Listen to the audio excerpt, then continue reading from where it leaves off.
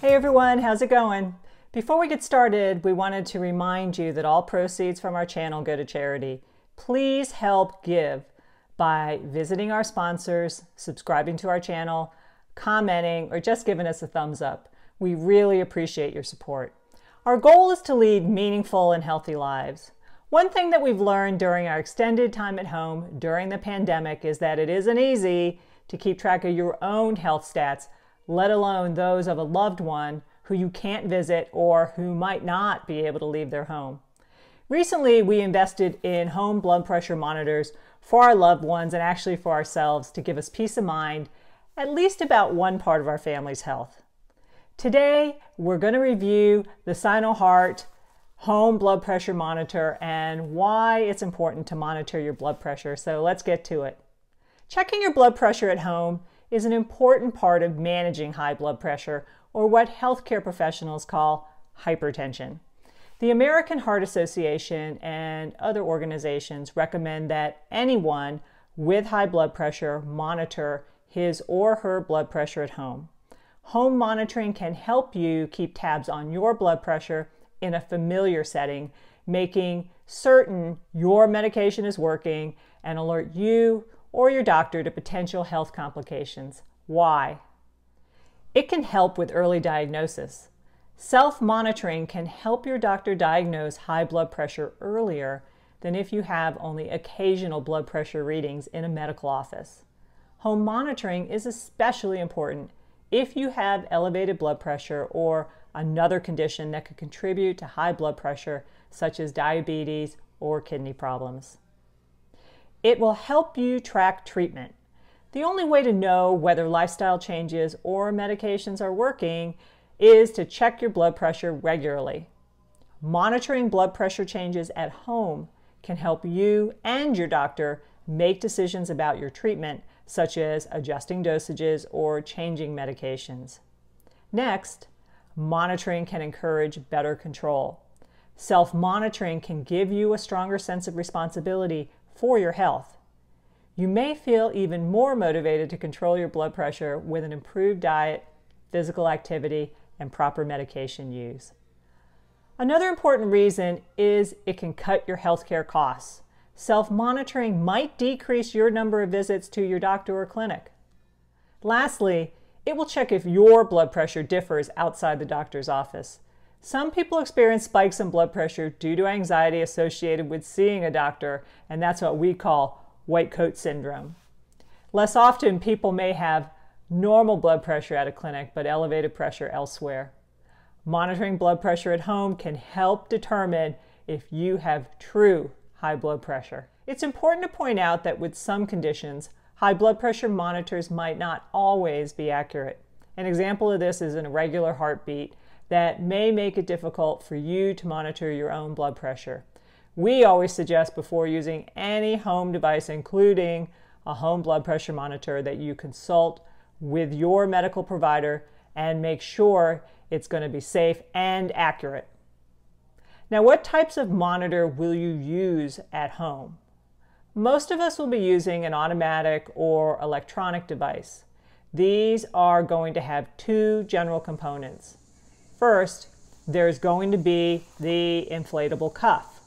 The cuff's inner layer fills with air and squeezes your arm. The cuff's outer layer has a fastener to hold the cuff in place. Heart rate and blood flow are automatically calculated by measuring the changes in the motion of your artery as the blood flows through while the cuff deflates. Most of the time, these are meant to be used on the upper arm, and that location is generally the most accurate. But if you can't find a cuff big enough for your upper arm, or if you find blood pressure measurements painful, ask your doctor about alternatives. Okay. Now, the cuff is connected to a gauge for readouts. Some blood pressure monitors can take multiple readings and report the averages. Features to consider when choosing a blood pressure monitor are many. First, cuff size. Having a properly fitting cuff is the most important factor to consider because poorly fitting cuffs will not give accurate blood pressure measurements. Ask your doctor or nurse what cuff size you need. Display. The display shows your blood pressure measurement and should be clear and easy to read. Cost. Prices vary. Ask your health insurance provider if your policy covers the cost of a home blood pressure monitor. Next is device accuracy.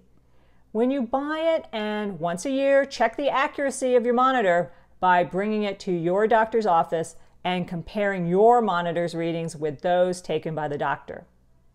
Here are some other tips for accurate use.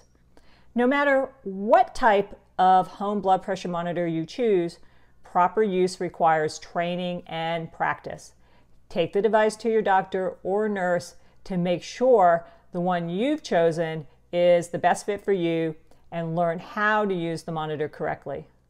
Also have your doctor or nurse watch you use the device to see if you're doing it properly. If you drop the device or damage it, have it checked again before you use it.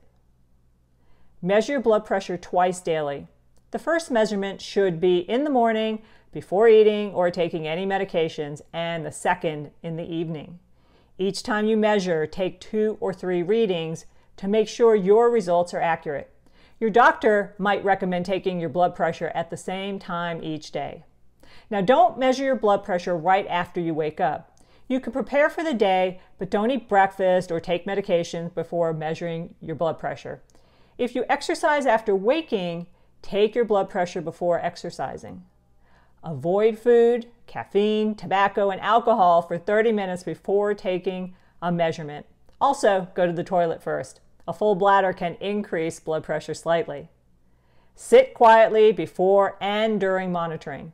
When you're ready to take your blood pressure, sit for 5 minutes in a comfortable position with your legs and ankles uncrossed and your back supported against a chair. Try to be calm and not think about stressful things. Don't talk while taking your blood pressure. Make sure your arm is positioned properly. Always use the same arm when taking your blood pressure. Rest your arm raised to the level of your heart on a table, desk, or chair arm. You might need to place a pillow or cushion under your arm to elevate it high enough. Place the cuff on bare skin, not over clothing. Rolling up a sleeve until it tightens around your arm can result in an inaccurate reading, so you may need to slip your arm out of the sleeve.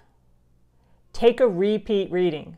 Wait for 1 to 3 minutes after the first reading, and then take another to check accuracy. If your monitor doesn't automatically log blood pressure readings or heart rates, write them down. Blood pressure varies throughout the day, and readings are often a little higher in the morning. Also, your blood pressure might be slightly lower at home than in a medical office, typically by about 5 points. Contact your doctor if you have any unusual or persistent increases in your blood pressure. Ask your doctor what reading should prompt an immediate call to the medical office. So why do we like this SinoHeart monitor that we bought on Amazon? First, let's look at the cuff. We really like the way this is applied. It can be hard to get a cuff on by yourself. You may feel like a contortionist using one arm and maybe your chin to get it fastened on your upper arm. The bracket on this cuff allows you to slip your arm through the cuff, pull it up to your upper arm, and pull it snug around your arm, all with one hand.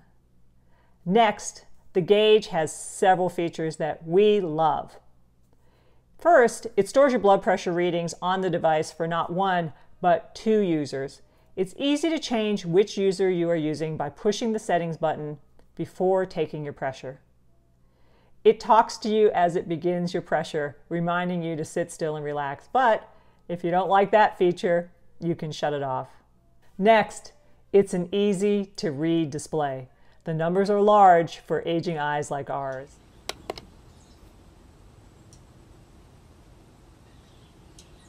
Stay still and do not talk until the measurement is complete.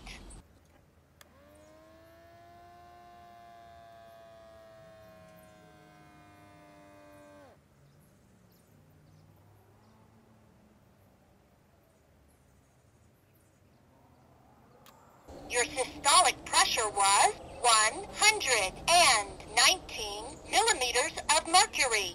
Diastolic pressure was 80 millimeters of mercury.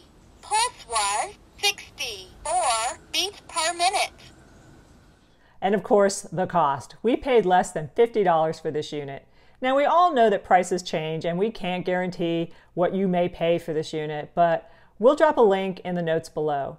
We do get a small commission from Amazon sales, but it won't cost you anything extra, and remember that proceeds are given to charity. So that's it. Remember, the long-term benefits of well-controlled blood pressure are many. Your doctor may suggest checking it daily or less often. Home blood pressure monitoring is not a substitute for visits to your doctor, and home blood pressure monitors may have some limitations. Even if you get normal readings, don't stop or change your medications or alter your diet without talking to your provider first. However, if continued home monitoring shows your blood pressure is under good control, you might be able to make fewer appointments with your provider. Monitoring your blood pressure at home doesn't have to be complicated or inconvenient, and in the long run, you might risk fewer complications related to high blood pressure and enjoy a healthier life.